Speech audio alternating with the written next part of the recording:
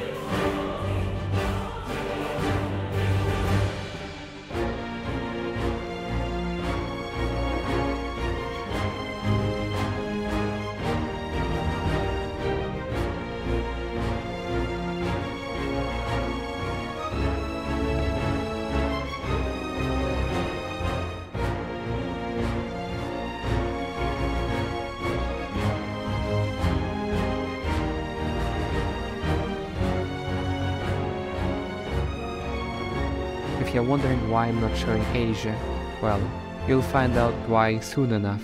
It's time for the grand reveal. And officially Spain is the best colonizer, with around 1300 lead in the Great Power Score. You can also see why I didn't show Asia, because there wasn't anything to show really.